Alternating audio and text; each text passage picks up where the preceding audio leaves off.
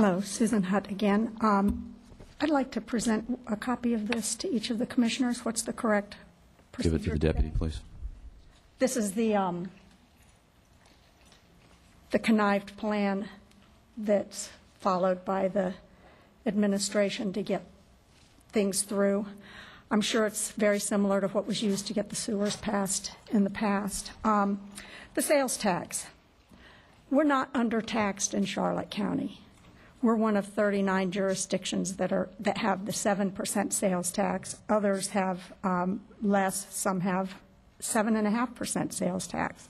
Very few. Sales tax hits the poor the hardest.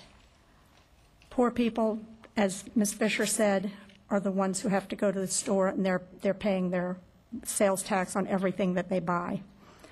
At this time, I'd like to make a verbal public records request for any documents and all documents that were generated during the last 2 days of the Charlotte Assembly.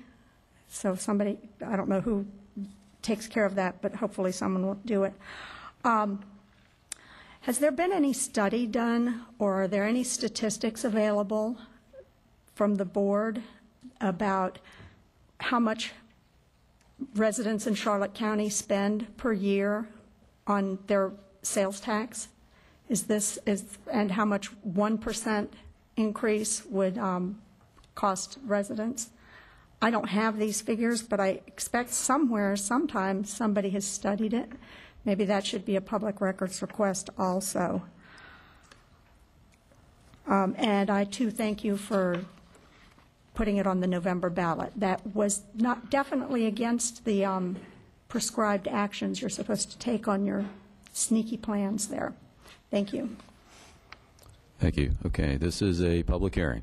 Anyone wishing to address the board, please step forward, sign in, state your name. You have 5 minutes.